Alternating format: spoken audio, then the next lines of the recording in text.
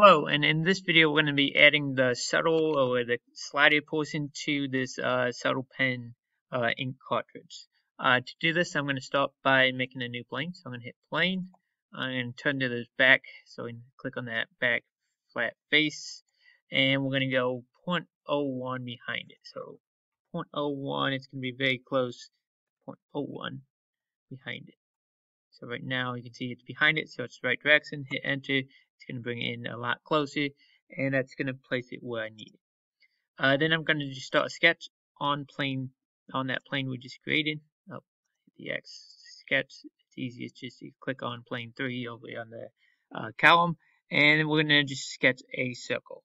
This circle is going to be 0.05 in diameter. So you can change your view, or you can just make sure you get that center box, and we want it to be 0.05 in diameter.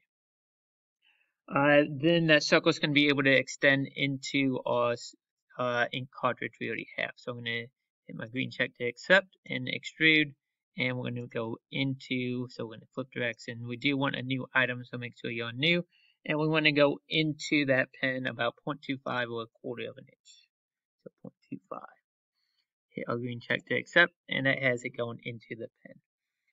Next, we're going to start a sketch on that same surface we already have. So you can hit plane 3, you can click the back of the object, either way it works. And I'm actually going to turn my view to, we can stay on the same view actually. But we'll look directly at it. This time we're going to make a box rectangle. So I'm going to just make an overall rectangle, and we're dimensioning to place it where we want. So I'm going to start somewhere below where it's not constrained to anywhere. I'm going to start somewhere below it, and I'm going to end somewhere above it. Overall dimensions on the bottom is going to be 0.115, enter, and then 0.082 going vertically. 0.082, enter. Then we have to locate where it's at. So from the center tip to my base, oops, I didn't mean to make a line. Hit back. Hit dimension, and from my center tip to my bottom line, it's going to be 0.02. Then also from my center tip to either side, so I'm just going to go to one of the outsides. We're just going to take that 0.115 and divide it by 2. So that's going to help center that object. So now that we got it centered, it's fully constrained. We can hit our green check to accept. And we're going to extrude. We're going to hit sketch 6, so we extrude that shape we just made. And it's going back the correct direction we want it to go. And we want to extrude it 0.825 inches, so 0.825. So that gives us that main base of our clicker slider portion. So green check to accept. Then if we look at the slider closely, you can see on the back it's got this chamfer on it. It's not going to be a flat box on the end, so we're going to add in that chamfer. So I'm going to click that top edge, or the bottom edge you may say, and they're not equal distances, so we're going to have two distances. The first one I'm going to make 0.125, and then the second one I'm going to make 1.5. In this case, let's change to our side view, an ISO view, so we can see a little bit better on what's going on with it. And in this case, it looks like it did it opposite of how we wanted. Looks like I put my decimal in the wrong place, so it's not going to give me the correct values, definitely. There we go. If it goes incorrectly, you can change that by selecting our arrow. So if you have the wrong way and you need to go back farther, or you need to go back less, you can use that arrow to change your values there. But that gives us that chamfer on it. Next, we're going to sketch in the bottom portion. So right now we did that upper portion, then the bottom portion where that big handle where the slider goes, we need to do as well. So I'm going to sketch. You can select plane 3 or this flat face we just did. And I'm going to go directly on my right view and zoom in. We have our pen kind of in the way, so I'm just going to come down here and hide those. So hide the tip, hide the cartridge, and now we're just looking at the slider. And this time I'm going to use some lines to help me make this shape, or we do a rectangle and trim off one edge. Either way, up to you exactly how you want to do it. So it's going to be 0.24 inches across, so I'm going to go straight across 0.24 inches, and then we need 0.85 as our radius. So to do this, I'm just going to make sure I'm on that line. I go straight across, and I want it to be a distance of 0.24. Then I want to go down, so I'm going to go straight down, a distance of 0.084, and it went, I don't know what it just did there. Oh, it made a rectangle. I wasn't on the line tool. So we want a line tool, and we're going to go straight down, 0.084. And I'm going to hit escape and do another line, same thing on the opposite side. Again, we want to make sure it's perpendicular, 0.084, going straight down. And then we're going to connect it with an arc. So I'm going to arc, 3-point arc between it, arc 1, arc 2, and I want a radius of 0.35 for my radius. Finally, we got to center it so we can dimension from one end to our center line, and we want that to be half of our distance, which is going to be 0.12, and that centers it for us. Hit green check to accept, and then again we want to extrude.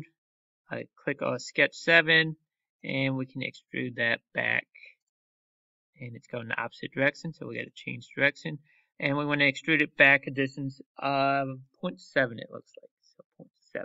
It doesn't go quite the full distance. We're adding that rounded ball to the back of this, so 0.7 in this case. Hit our green check to accept, and that gives us that back edge to begin. Next, we want to add in on the top. There's some features that stick out, so we want to add in those features.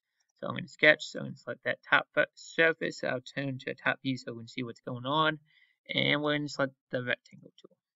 I'm going to start from that top corner, go down and over, and click, and it's going to come in 0.2 for this first box. Then I'm going to do another rectangle. I don't want to start at the midpoint, I just want to start on this line, and we'll locate it afterwards. And then we want to bring it across over the other line, and this one's going to be 0.175, it looks like. Then we want to dimension between our two boxes. It's going to have 0.1 inch between. And we were very close to where we needed to, but now we got it exactly 0.1. So once we do that, hit our green check to accept, and then we'll extrude. Click inside the two boxes we just sketched, a distance of 0.05. We want to make sure that comes up, so I'm going to go ISO so you can see it's coming up, and that gives us that distance we want. Next, we're going to chamfer the edges. So again, chamfer the edges, and we just want the outer edges of each one of these boxes we just created. So just the outer edges. We're going to set the value as 0.05 for each, and you can see it comes to that kind of tippy point there. So that's what we're looking for on those. Then we want to do this similar process on the edge, and we're going to do that by sketching. So we're going to sketch from the side, and we're going to sketch in these triangular boxes. So I'm going to sketch, I'm going to make a line, I'm going to go from my end point to my midpoint. Right now it's not giving me a midpoint, so I'm going to hit escape, and I'm going to project those midpoints. So I want to get that midpoint, and I want to get this midpoint. You could do the whole line as well, that would work too, but in this case I'm just going to start with just the midpoint. So I'm going to go from that corner to my midpoint, and then from my midpoint back to my other corner. Then we can go up and to the corner, we can go all the way across or just to the midpoint, and then we can go across and then close this object back down. Same thing on the other side, so again, corner to your midpoint, midpoint back to the other corner, and then we can close off that shape as well. So close off that top, that corner to that midpoint, midpoint to the corner, corner back down. And that closes up. We messed up on that last one. Undo that last one and go up from the one below before we messed up. So from that midpoint to the outer edge, and from the outer edge straight down. So now we want to just extrude. So hit finish our sketch, extrude, remove, and we want to remove these portions. So I'm going to hit merge scope. I'm going to hit the blue portion, and then I have to tell it what to remove. So I want to hit the little triangles we made on the top. Those 4 triangles, and hit. It's just going through 1 inch. That's going to go more than enough. So that's going to give us what we need. So that makes that kind of pointy tip we're looking for on those objects. So next, what we want to do is, now that we've extruded this top portion and we chamfered those edges, Now we need to come down and make a plane below this base. So we need to make this plane down. To start with a plane, I'm going to hit on this base, and I want to go all the way down, which is going to be 0.084 inches down. And it's going up, so I want it going down, and hit our green check to accept.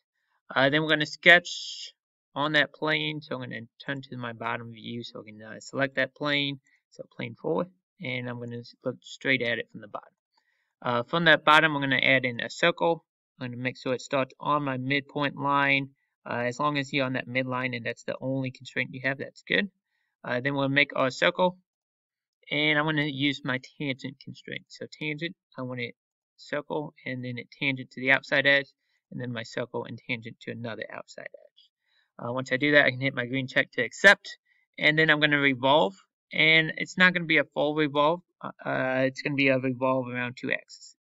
And in order to do a revolve, I need to add in a line cutting across my circle. So I'm just going to make a line going from one end to the other end. Hit our green check to accept, and now I'm going to hit revolve. I'm going to select that semicircle. My revolve axis is going to be on this edge. When we do that, you can see it makes a circle, and it goes all the way around this whole object, and it sticks out on this back side up here. We don't want it sticking out on that back side. We could keep it like that, but in order to make it look a little nicer, we're going to go in two directions instead. And I'm just going to change on my front view, and we want it to extend up past that edge, and on this one we want it to extend down into our object. We don't want it going too far so that we don't make the object appear where we don't need it. Hit our green check to accept, and that gives us we're looking for, that slided top we're looking for.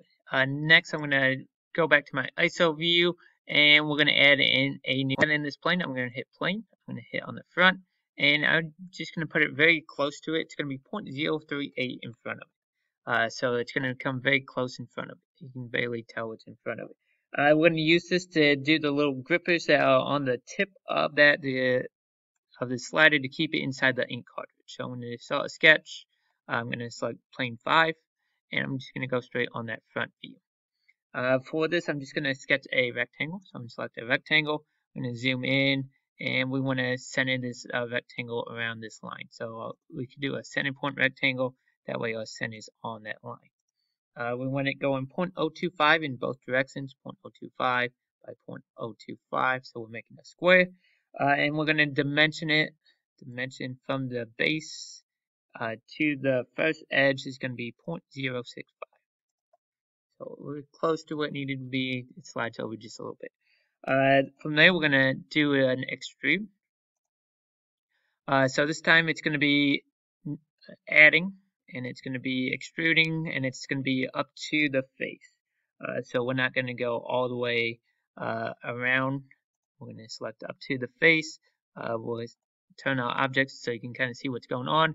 And we want it going up to the face, and then we have to tell it what face to go to, which is going to be that face of extrusion 3. Right now it's going the wrong direction. We want it going back into that object, and once we have that, that gives us what we want. Hit our green check to accept. We could do an offset of 0.013, but it's just going to go in that same location. Then we're going to chamfer those edges, all 4 edges. We're going to select each of the edges. It doesn't like it because it's too big right now. And we'll change that value to 0.013 as well. That should bring us to a point, but not 0.0125, and it brings us to a point. So we go 0.0125 on these, that way it comes to a point. Hit our green check to accept, and then we want to mirror this so it goes on the other side as well. So I'm going to go mirror. I'm going to select my extrusion and my chamfers, and oops, I got to change it to a feature. I'm going to select my extrusion and my chamfer, and my mirror plane is going to be that front plane. So I don't want plane 5, I want that front plane, and it mirrors it around that front plane. Hit our green check to accept, and we finished making our slider piece. You can change the color right now if you want. We're going to show you how to change your color for your different cartridges. So I'm just going to rename this slider, and we'll change our colors in our next video. Hopefully this helps you to create this slider top. Thank you, and good luck.